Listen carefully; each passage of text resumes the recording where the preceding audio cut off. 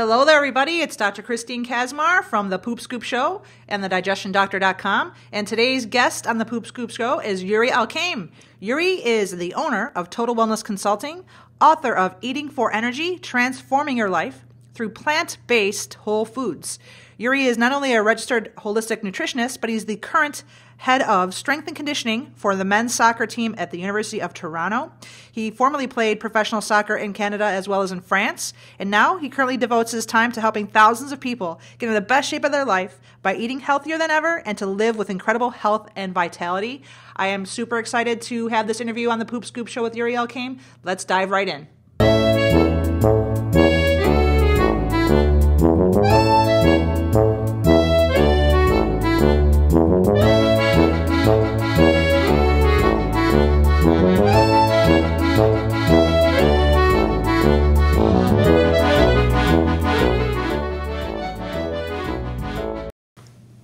Okay, so we are here with Yuri Elkaim. Welcome to the show, Yuri. How's it going? Thanks for having me, Christine. It's doing well. Thank you for being a guest here. And just Absolutely. to remind our listeners, we first met back in 2009 at a marketing event with Yannick Silver. And actually, I don't know if you remember, but it was the go-kart racing, the professional go-karts, right? Fun times. How we actually met was on the bus being bussed over to the facility. We happened to sit next to each other as fate would have it. And little did I know that you were also into enzyme nutrition and all the things that you do, the great work you do. So that's what kind of started us off in being in touch anyways. Mm-hmm. But one of the things I wanted to start off by asking you is your interest in the book Diet for a New America by John Robbins, the would-be heir to the throne for the Baskin-Robbins industry. I find it interesting that we have so many things in common. That book, in your book Eating for Energy, I found it amazing that you love that book so much. So I know when I first read it, it was probably 1995 or 6-ish, and immediately after reading that book, I became a vegetarian and remained so for 9 years. Not any longer, but I still try to avoid meat. But tell me what it is that made you really love that book too. Well, it's like you. I read that book a long time ago now, but I think at the time I was just going back to school in holistic nutrition. So I had gone through university, studied kinesiology. I was fit but never really healthy. I had a terrible diet for most of my life. Developed an autoimmune condition as a result of it. So I really had no idea about nutrition. When I went back to school to study holistic nutrition, I was exposed to information like the Diet for New America. So I read it, and for the first time ever, I was exposed to the reality of what we're doing to our meats. What's happening with commercially raised cattle, chicken, all that stuff. Mm-hmm. The whole dairy industry, and not just from the industrial side of things, but also from how that's impacting our bodies. So I started to learn about how, for instance, in my case, with an autoimmune condition, dairy was one of the big culprits because I had sensitivities and intolerances to it for most of my life without even knowing it. So as I started to read through the book, I was like, wow, this is it makes a lot of sense. And this is a guy that was supposed to run like Baskin-Robbins empire. So exactly, yeah, right.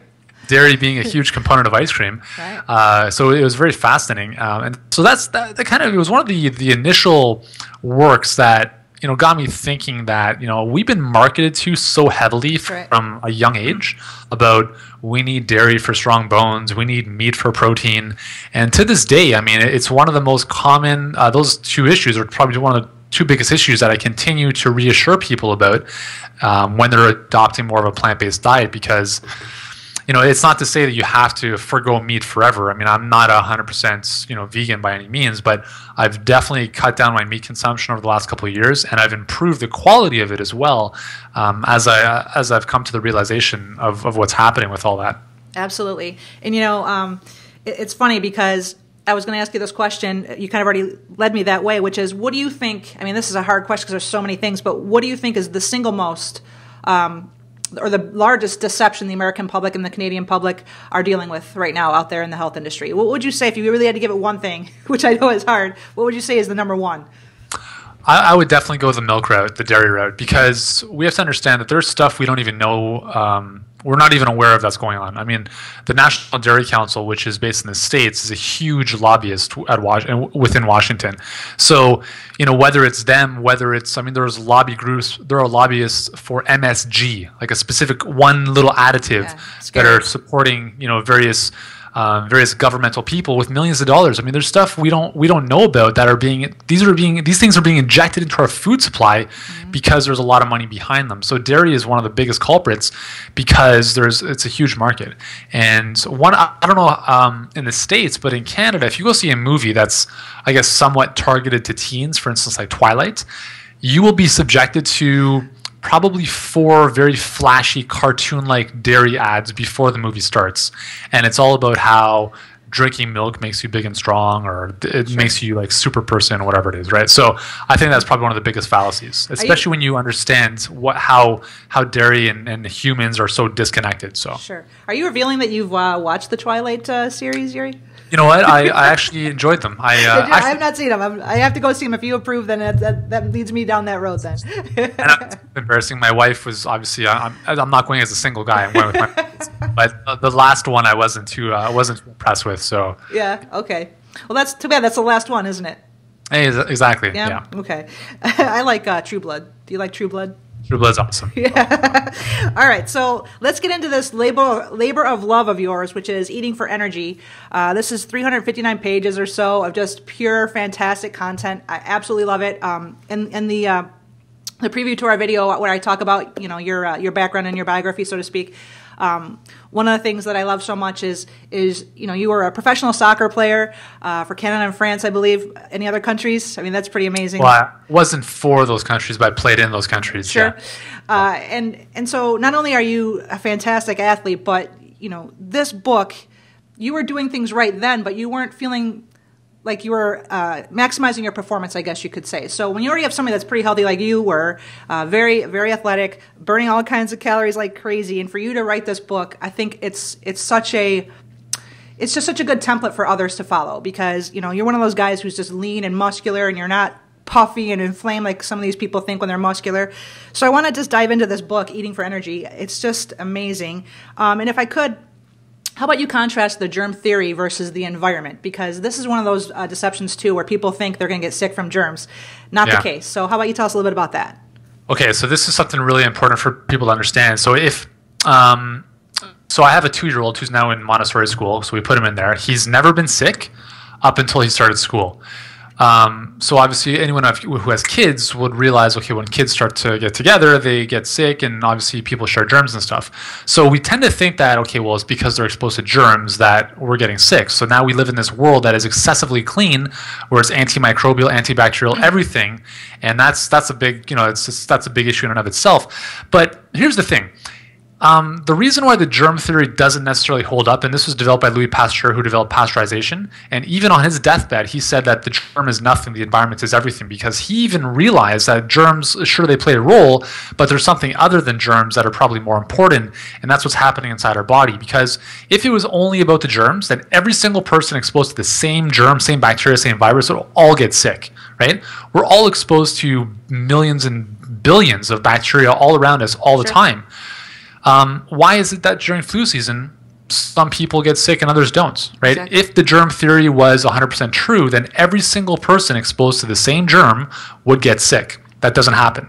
So there's something inside of us, which is what I call our internal environment, or our internal terrain, which is more important.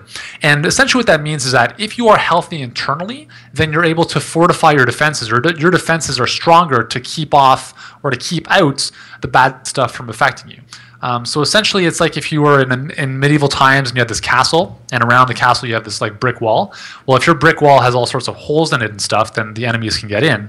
But if you fortify those defenses, then you're able to kind of withstand the infantry or whatever assault you're under. So we have to shift the focus from, oh, doctor, I'm sick, give me a pill for this germ, to what can I do on my own through food, which is really the best medicine, to boost my internal defense, so that I'm not even if there is influenza, A, or a herpes simplex virus or whatever it might be, I'm immune to it pretty much, because I've taken the actions to build my system against that. So in a nutshell, that's pretty much what it's all about. Yeah, and like I explained to my patients, well said, is the other thing too is people don't understand that 80 to 90, they're even saying closer to 90% of your immune system lives within your gut.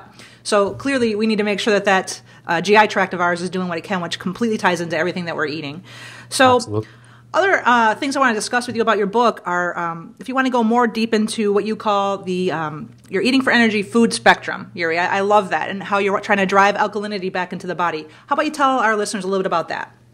Yeah, so the reason for alkalinity is alkalinity forms the basis of this internal terrain that we're talking about. So every fluid in your body requires a different pH. For instance, your stomach requires, it needs to be very acidic, so roughly about a 2.0, which so in that state, it's able to digest protein. Your urine, a little bit less acidic, but not as basic as, for instance, your blood. Your blood really is the biggest, largest tissue in the body, and it needs to be slightly alkaline. It needs to be roughly about 7.35, 7.4, in between 7.35 and 7.45 on a scale of 0 to 14. So for anyone who doesn't know the pH scale, 0 is very acidic, 14 is very alkaline, 7 is neutral. Our blood needs to be just above neutral in the alkaline area. Now, the reason that's important is because when the blood is alkaline, our red blood, just as an example, the red blood cells, which carry oxygen to your cells, are able to operate as they're normally supposed to. So they can move around, flowing freely. It would be kind of like driving on the highway at 3 a.m. in the morning versus in a state where your blood becomes more acidic, in which case the red blood cells have a charge around them. And when the blood becomes acidic, they lose that charge, and they almost die, and they spew their contents into the bloodstream, and they end up kind of aggregating together because they don't repel each other anymore. So they're clumping. Yeah. Mm-hmm. So imagine it would be like, instead of driving on the freeway at 3 in the morning, now you're driving at 5 o'clock in rush hour, right? So your cells would be individual cars. You're not getting towards, the ultimate destination, which is delivering oxygen and nutrients to your cells. So you become a lot less energetic. You basically all levels of health decrease because your blood is the foundation. It's the river of life. So the importance of alkalinity is about incorporating more foods into your body which leave a alkaline residue or alkaline ash. And all that basically means is there's an acronym called PRAL, which stands for potential renal acid load. And all that is it's an equation, which basically means the protein and phosphorus, protein plus phosphorus, minus magnesium, calcium, and potassium. Okay? So the result of that is either an acidic or alkaline residue. So basically, let me make sense of this. Meats, dairy, and grains, for the most part, have more protein and phosphorus than they do calcium, magnesium, and potassium. Those are the three big alkalizing minerals. So when you eat, for instance, a steak, you're getting a lot more protein and phosphorus residue than you are those minerals, and therefore it's a more acidic food once metabolized. Green vegetables, as an example, have little protein and little phosphorus in comparison to the huge amounts of calcium, magnesium, and potassium that they give off, and that's why they're more alkaline. So the whole idea with the eating for energy food spectrum is that we focus on eating more alkaline foods like green vegetables, as an example. The second tier under that are the rainbow color vegetables. So that's essentially any other vegetable that has, or fruit in most cases, which is red, orange, whatever other color you want. So the idea is to look at how do we get more greens into our body. And one of the things actually a little while ago that I stumbled upon was I was looking at an image of the Earth. And I noticed that the Earth, if you look at it from outer space, you pretty much see blue and green, which I was thinking, I'm like, that's very interesting, because if we look at the Earth if we look at ourselves as a microcosm of the Earth, we need to be about 65% water, and our bodies operate best when we incorporate more greens into our body. And I was just thinking, that's an interesting correlation. So it's one of those things where you really need to experience it. So adding more salads in, green juices, green smoothies. If you can start to do that on a regular basis, and we've seen this with thousands of our clients now, they've literally doubled their energy in less than a week. And in most cases, we had a 5-day eating for energy challenge a little while ago, and on day 2, most of our clients were starting to experience tremendous benefits from better energy, better mental clarity, skin improvements on day 2. So I mean, it's ridiculous how important alkalinity is. And when you eat these foods that are higher in alkalinity, you also get higher amounts of phytonutrients, right? You eat more kale, for instance, which is very, very high in indole-3-carbinol. Right. Indole-3-carbinol is a very protective factor against reproductive cancers like ovarian, prostate, and breast cancer, right? So you're getting all these amazing phytonutrients that you wouldn't get otherwise if you're consuming a lot of meat and grains and processed foods. Yeah, I love that explanation. And I think people lose the sight that what's going into your mouth gets into your blood. I think people just somehow think that sometimes it just sticks into your stomach, into your intestines, but they don't realize the impact of the small intestine, the absorption ratio, what you're consuming gets into your blood.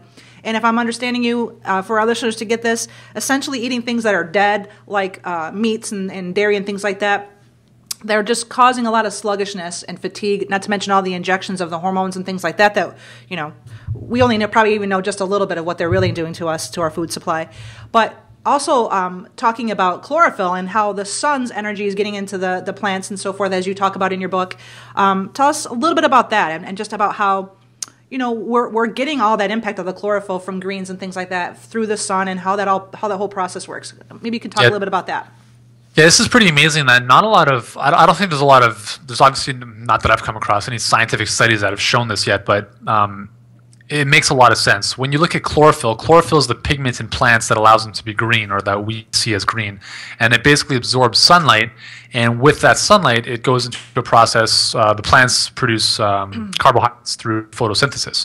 So chlorophyll, it literally traps sunlight. And if we look at all life on this planet, it requires sunlight. Sunlight is the basis of the energy food supply.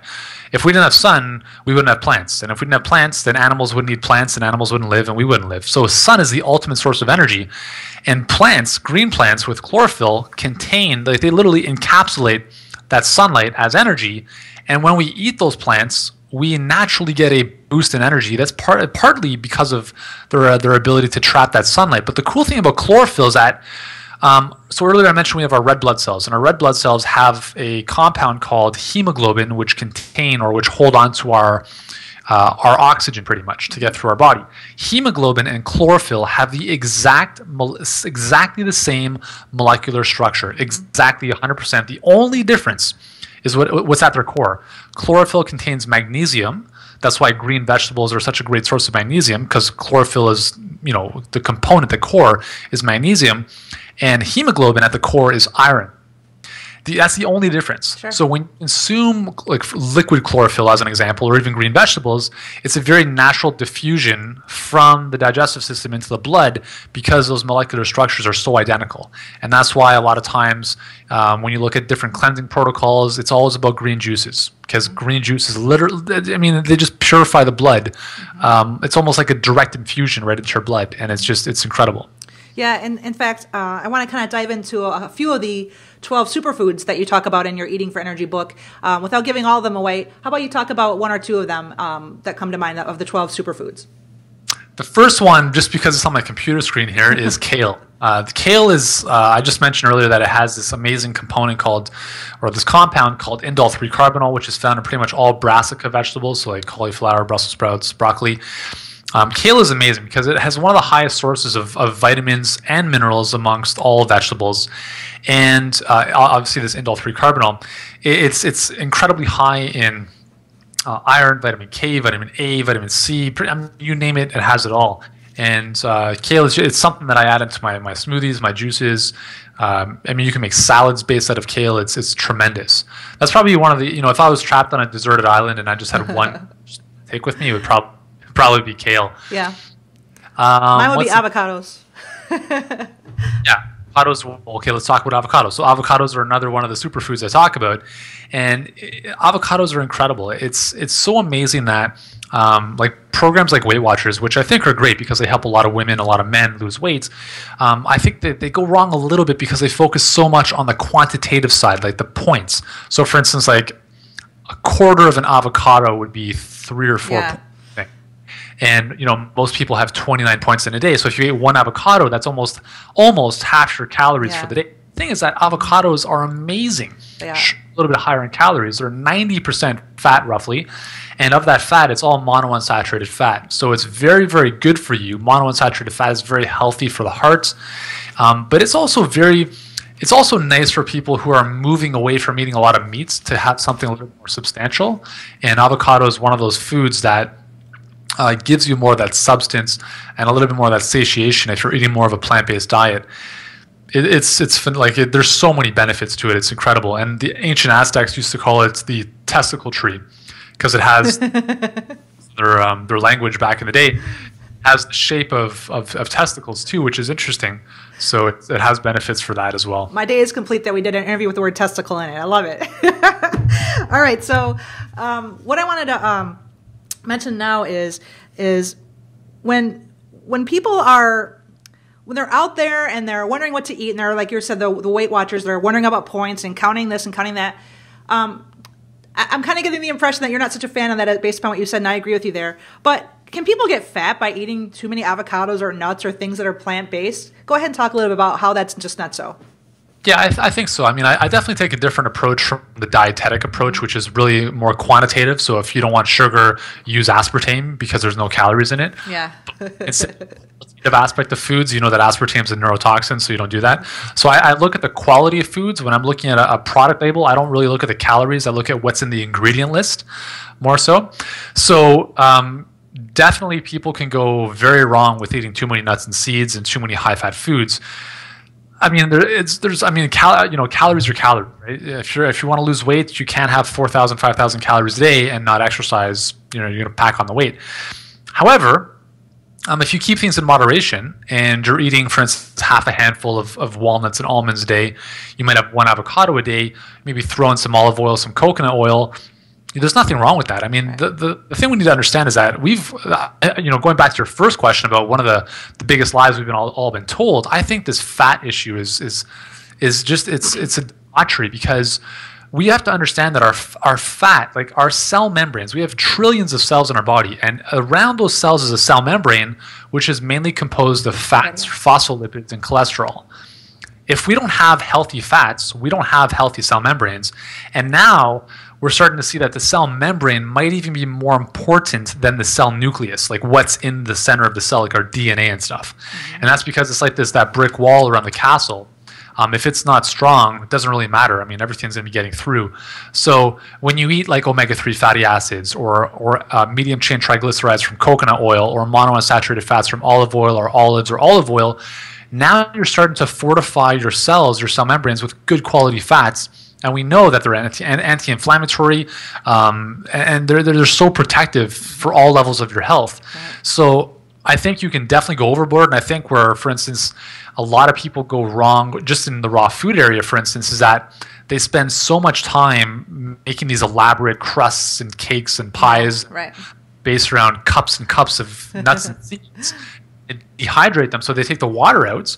And then you're supposed to digest that. I mean, that's really tough to digest and very, very heavy in calories. So there are right ways to do it, and I think there are wrong ways if you focus too much on the heavy amounts of nuts and seeds. Yeah, I completely agree with you there too.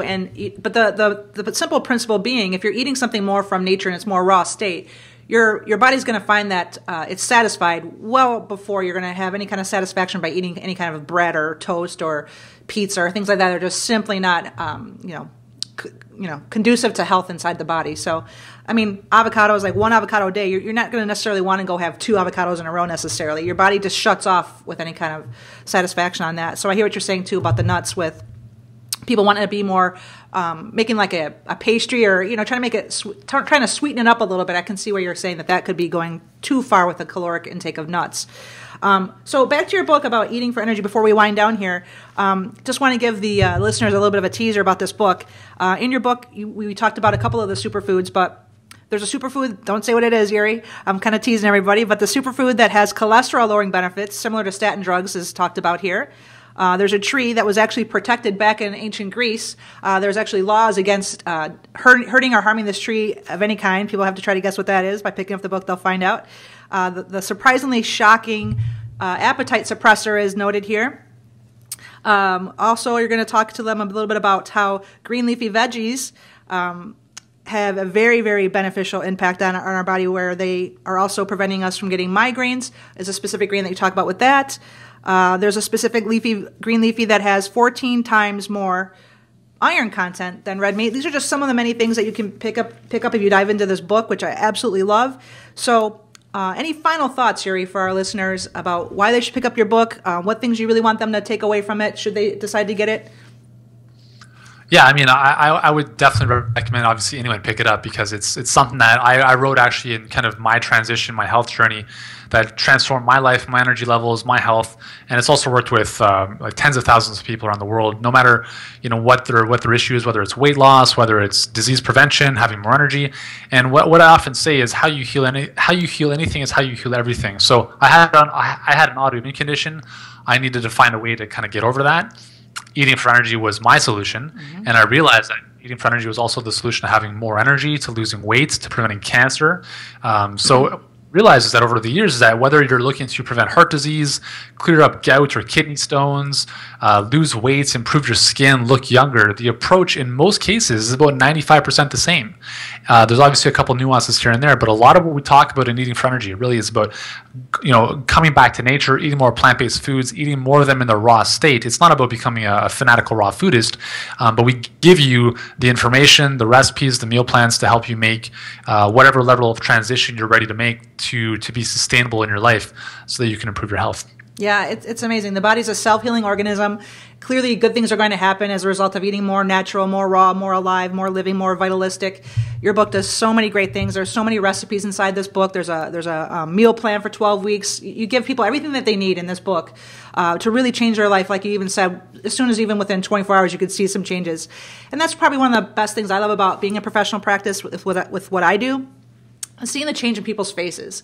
You see them come to life again. You see the whites of their eyes start to pop. You see all these things. And people overall, Yuri, with your information, which why reinvent the wheel is the way I look at it. You've got so much information that people need to know. And it's not a matter of not only trying to get healthy, but it's knowing to make the right informed choices, because we're just being so deceived out there. And so I am really a champion of the work that you do. Next to Steve Eiserman, you're my favorite Canuck. And I really want to appreciate you for taking the time. For our listeners out there, if you want to find out more about Yuri Elkaim, you could check out his website, Yuri Elkaim. That's ELKAIM is his last name. I'll have it linked up below. And then also become a fan of his on his Facebook page, which is Yuri Elkaim. So thank you again, Yuri. I really appreciate it. This is my first episode of the Poop Scoop Show, which is a show where we're going to be discussing digestion to consume wisdom. And what a better way to kick it off than interviewing you. So I really appreciate you taking the time with us today. Christine, it's been a pleasure. Thank you. We'll talk soon.